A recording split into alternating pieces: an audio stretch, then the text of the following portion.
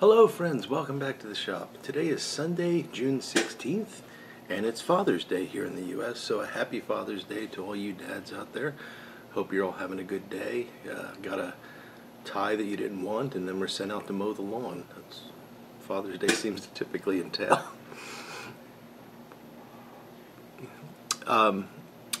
Happy Father's Day to my own dad, who yesterday celebrated a birthday, and it was a big one. My dad turned 75 years old yesterday, and I don't think anyone's told him that he's 75 because he has not slowed down a bit. It's amazing. He's still going strong. You know, he's got some health issues, but we all do. You know, it's nothing that's really prevented him from doing what he wants to do. So God bless him. He continues to be an inspiration to me, and I hope that he continues to be happy and healthy for many years to come.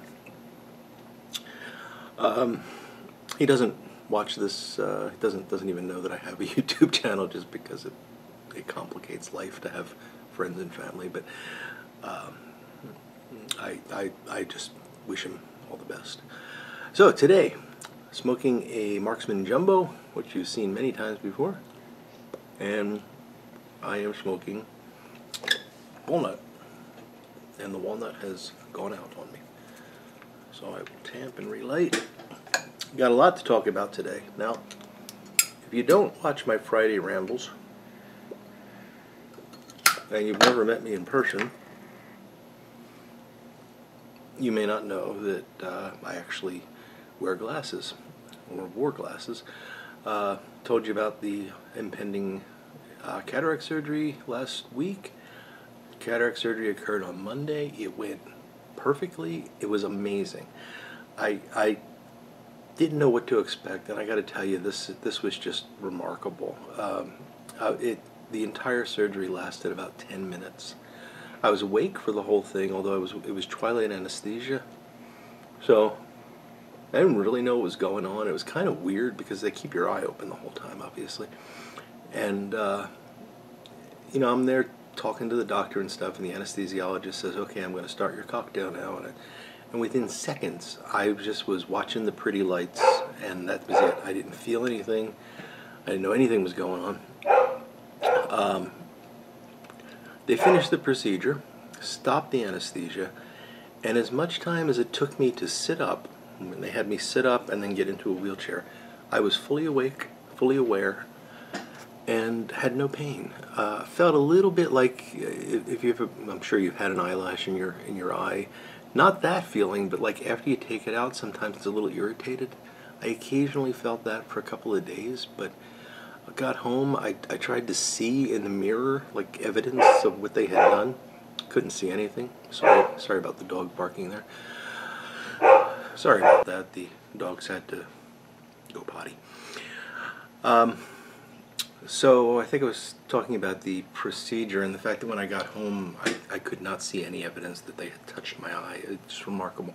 But what I could see is I could see extremely clearly out of my right eye.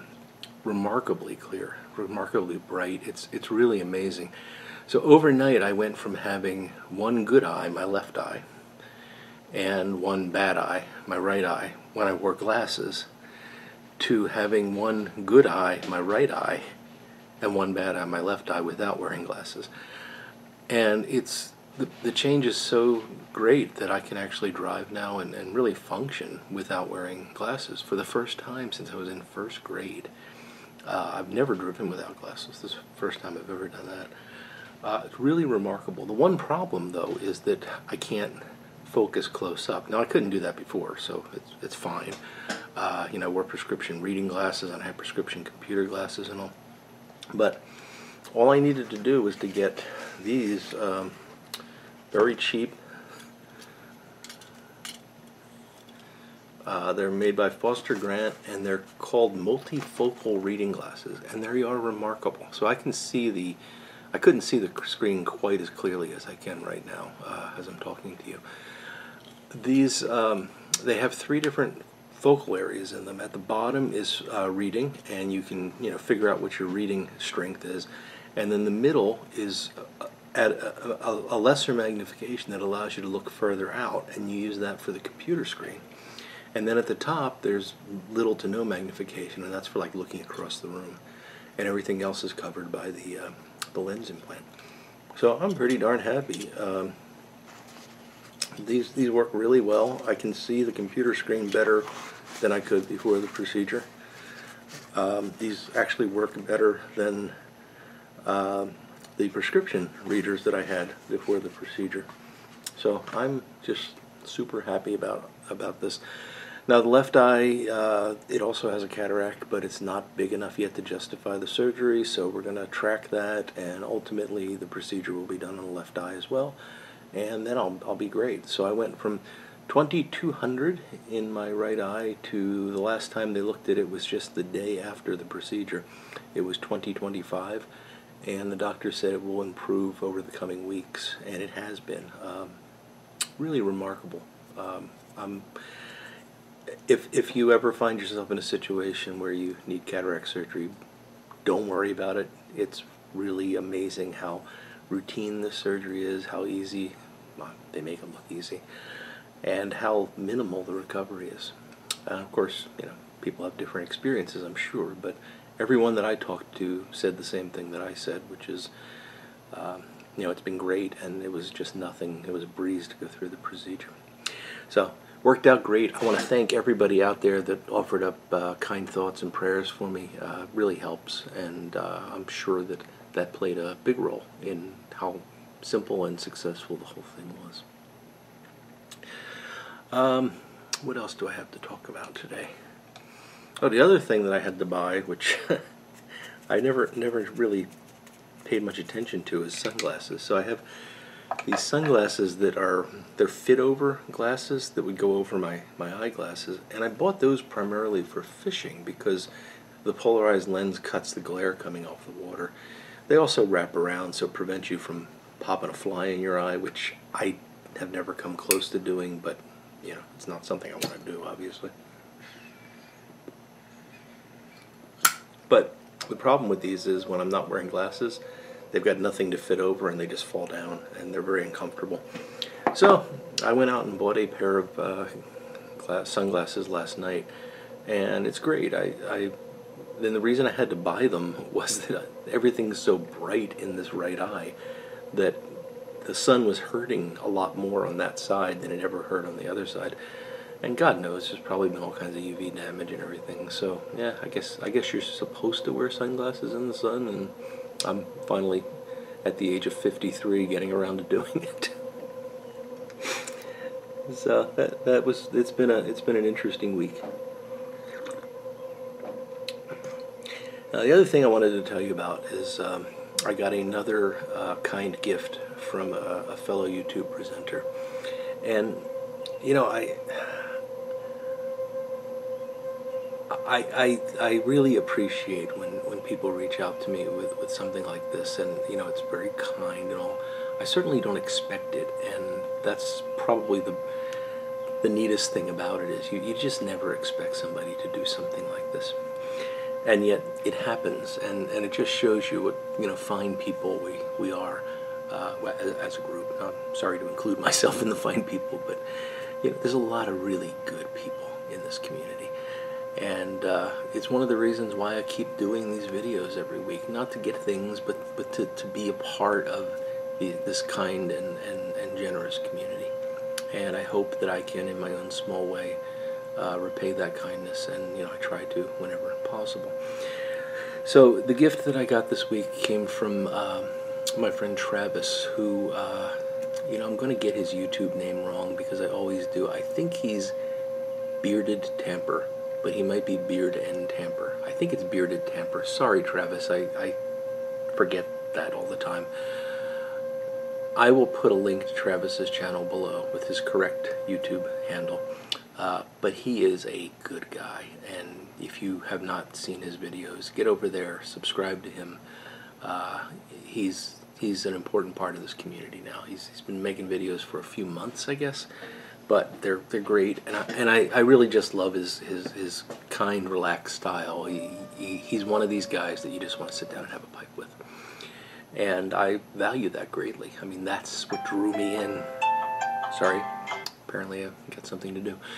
That's what drew me into YouTube in the first place. You know, it's just seeing these guys talking about their life, enjoying a pipe, and you know, I could enjoy a pipe with them. And Travis is one of those people that I really like to enjoy a pipe with.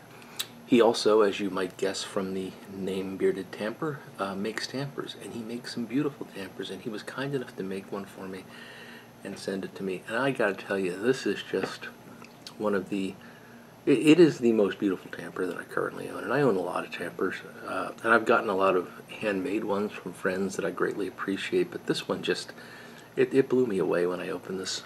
So what Travis has done here is he's taken a piece of deer antler, and he's really done a beautiful job of finishing that and putting a nice gloss on it. But then he's attached to that 3 different types of wood. So starting at the bottom here, it's white oak, walnut, and then at the very top, Osage orange. And Osage orange is a very, very tough, dense wood, so it's perfect wood to have at the end of a tamper. This thing is, it's beautiful. It's very functional. It fits perfectly in the hand. You can easily get in there, and I haven't used it yet because it's just so pretty. I will, but I love this tamper. So thank you, Travis. Travis, go see him. Go visit his channel. He's a good man, and he does beautiful work. So it's well worth your time. So thank you again, my friend. So beyond that, haven't been allowed to do any shop work because my wife is being appropriately protective. It turns out my eye doctor has confirmed all of her suspicions about what I can and can't do. So, I was told that I can start working down here again next week if I wear safety goggles, which I normally do, but I had to get some new safety goggles because the ones I got are also fit overs. And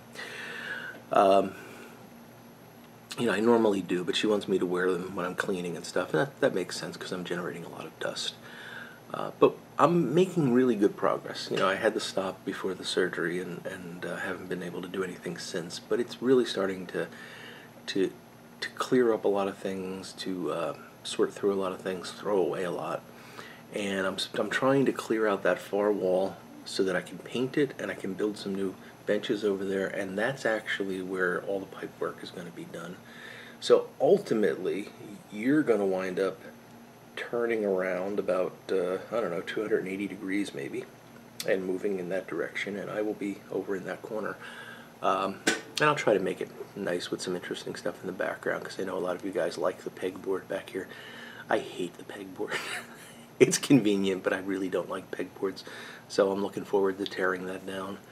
And my friend Christian recommended I take a high-quality photo of it so I can use it as a background in case you guys get too depressed when I make the switch, so I'll try to do that.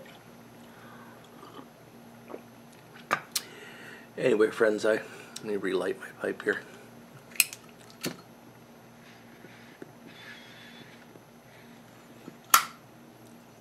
Oh, there's one other thing I wanted to say.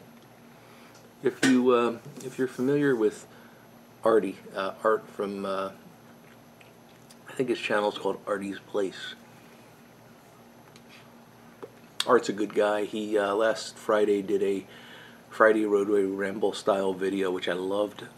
I just think those videos are great because it just opens you up. You can't pay attention to the camera, so you just say whatever comes to mind. And you know, you're really, when I make those videos, you're getting me unfiltered, whatever's on my mind at that time, and yeah, I really enjoy making them. So Art made one similar style, and it was great. And you know, it was just nice to enjoy the ride with him from his workplace back home. I think he actually did it on a Saturday morning. But anyway, it was a great video. So Art was doing some really nice live streams, and I was enjoying them occasionally. I don't have a lot of time to follow live streams, but he has a little shed in his backyard that he set up, and he does a live stream from there, and I've enjoyed them. The interactions have been quite nice. Unfortunately, YouTube apparently changed their policy, and you can't live stream unless you have 1,000 subs or something like that. Anyway, if you're not subscribed to Art, go sub him. Just do it because I want to get him back to the point where he can do live streams. You'll appreciate it. He's worth it. He does.